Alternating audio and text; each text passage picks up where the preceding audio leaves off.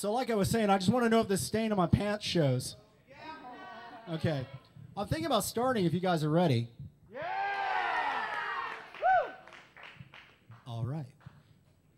Ish. Okay, so I know a bunch of you had the same problem I did. You went off and lost a week of open stage, and you're a little lost, but we're back. It's okay. How many people did not go wacky camping over Memorial Day weekend? Okay, so a couple people didn't actually lose their minds. For those of you who did go wacky camping, for those of you who did, anything you can't, it's been like 2 weeks. Anything you can't handle is actually your problem.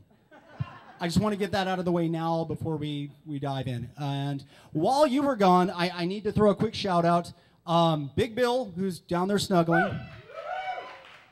Little G, who's up front, doesn't get to see the show because he's our security guy. And myself were at the Dallas City Arts Festival busking because we were actually invited to street perform. And here's where it gets cool. I mean, that was awesome. And it's important to note that that was G's first street performance. And his hat came home with some bills, which of course I took for, business administration purposes. It's part of the job. It's the perk. I got $1. It was good.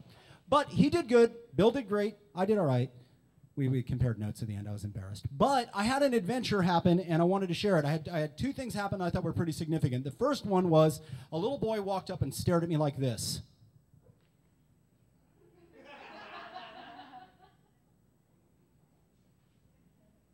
And it was really cool. And his mom finally sneaks up behind him and says the coolest thing I've ever heard a mom say. Said, when you like a performer, you give them $1.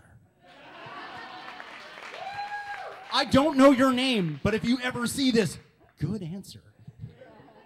The other thing was similar, but equally cool and possibly more cool. I had a little run-in with the police while I was out there.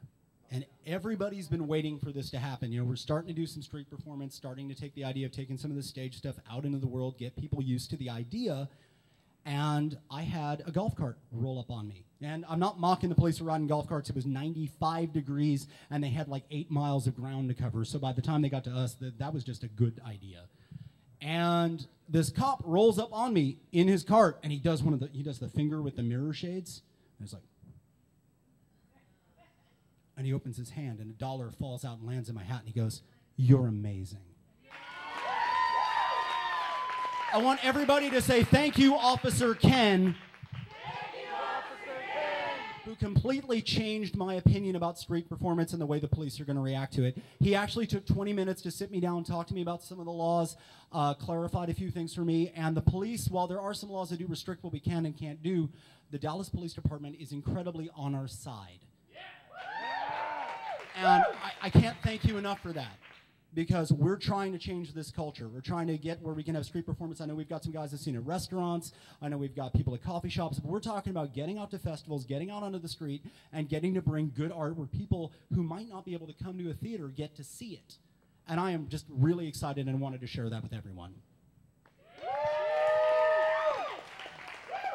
And with that report, I have no injuries other than a lot of heat exhaustion. And what happened at Wacky Camping stays at Wacky Camping. I don't want to know.